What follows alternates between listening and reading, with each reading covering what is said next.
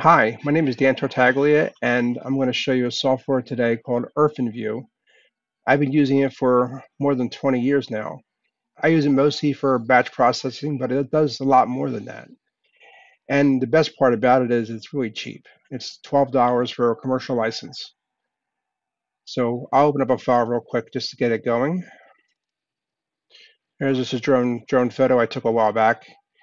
So one thing that it is, if you go to this button right here, you can go visit their homepage and see more information about it.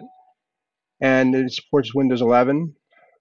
And if you do use it commercially, they would like you to pay for it, obviously, with again €10 or $12 approximately.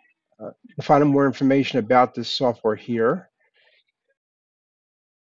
but it supports a lot of formats and it can do a lot of things for $12. So if I click on here again one more time, I can see the history of changes. The latest version supports multi PDFs, MP4s. It latest version can also compare images, differences between images. So it's software that keeps getting better, again, for not a lot of money. So let's look at really quick the batch processing part here of IrfanView. So I use it mostly personally for batch processing. So if you go to the file pull down and you go down to batch conversion rename, you see right here, there's not a lot of information here, but you can do a batch conversion, a batch rename of files, which is nice, and also format change. Under advanced, there's a lot of stuff under advanced you could use. Make changes to your images. I normally use this one here is my go-to for just keeping my image sizes the same when I give deliverables to my clients. But there's a lot of settings that I have and haven't used that are sitting right here that can do a lot. Now, the other thing that it can do is basically a copy paste. I mean, if I need a small area, I wouldn't say for this, but maybe for my other job. But let's say I need a small area like this, or a certain area that I wanted to copy into an email or something, or in the PowerPoint. I can do a Control C with a window, and I can just go to PowerPoint and just go Control V, and just whatever's in that window that I made, we'll just copy it. So that's just a nice little thing that it does that other software can probably do too, but Control C and then go back into here and just do a Control V. But it's another ability that it has that it's nice to quickly do. Another thing that it can do is compare images. So let's say I have this image right here, and I go to File, and I go down to Compare Images, and open up another image,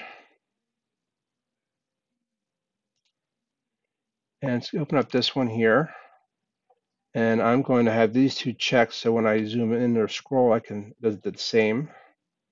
So let's do that real quick. So let's say I happen to know there is a change in these images, and let's see.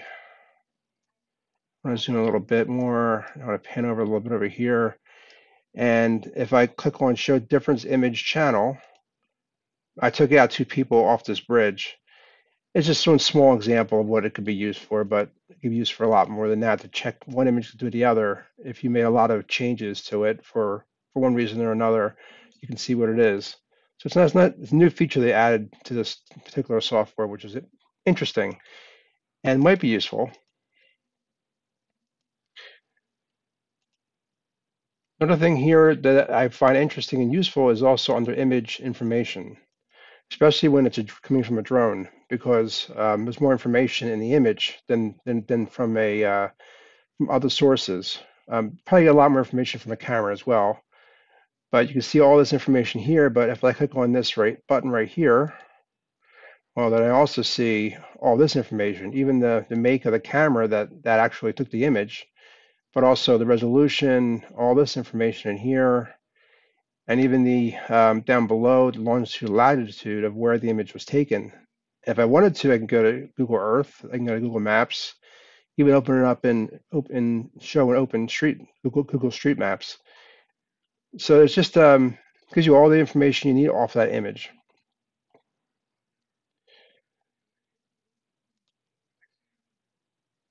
Last thing that I use this tool typically for is if I have a folder of images and I want to just step through them and look at them. Well, the space bar will go through each one of the images here, one at a time. Hit space bar, it'll just go through each one of the images. So if I just have a folder of images, I want to see what's in there and just breeze through them, look for something. I keep hitting space bar, and it'll just go through each one. And in return, if I hit backspace, it'll do the opposite. So a nice little quick thing to do if you want to go through your images that are in a folder.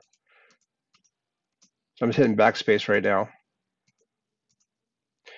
Going back into this, and here's those two images right there. There's people that disappeared. That's all I really wanted to show you. But again, it's inexpensive software and it has some very quick things you can do. One last thing I want to show you is how many formats it supports. And that's under help. And if I go down to frequently asked questions, I believe. And if I go down to here, if I go down to, there's a lot of information here, including a lot of free codecs you can download. But besides that, if I go down to supported formats, I mean, it supports a heck of a lot of formats in here. Video formats, image formats, pretty much any format you can almost think of, it's in here. That was a quick overview of what IrfanView can do. If you think it might be a useful tool for you, I suggest you download it and give it a try.